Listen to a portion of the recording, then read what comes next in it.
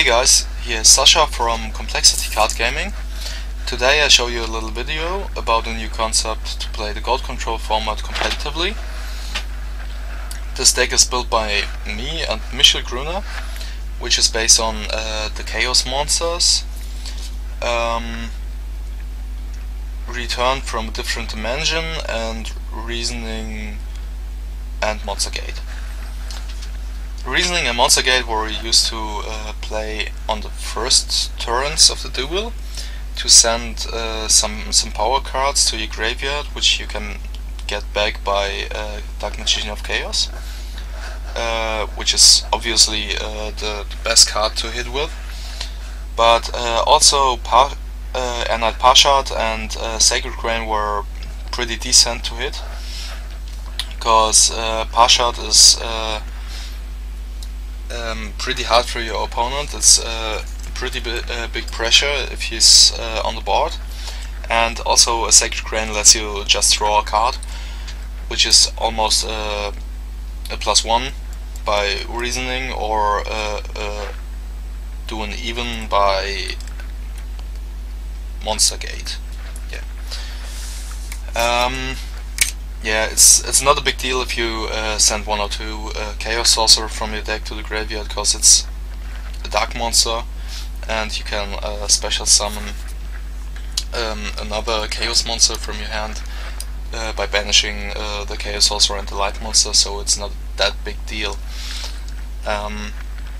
Also, if you banish one Chaos Sorcerer which was already on the field in the duel, you can special summon him back by Return of the Different Dimension. Yeah, then we're playing Scapegoats 3 times. It's a pretty decent card, because you won't lose the game if you got a Scapegoat set. It's almost impossible for a normal goat control deck. Then it's pretty good for us, because we're playing also the 3 Metamorphoses to special summon the Thousand Eyes and slow down the game, or just tribute them for Monster Gate and special summon a new monster from your deck. Then we're playing also Enemy Controller, which is pretty good with Scapegoats. And yeah, the build is basically an OTK build, or a really fast build. It's pretty decent, because the normal goat control decks were pretty slow, or doing their pluses for over turns. It's not like they gaining +3 in one turn. It's like you're doing Magician of Fate and get something back, and set them down with Tsukiyomi and get your plus in that form. But our deck is like you're doing +1, +2, and then get back all your cards with the Return of the Different Dimension, and just do a quick kill to your opponent. So in the mirror match it's pretty hard.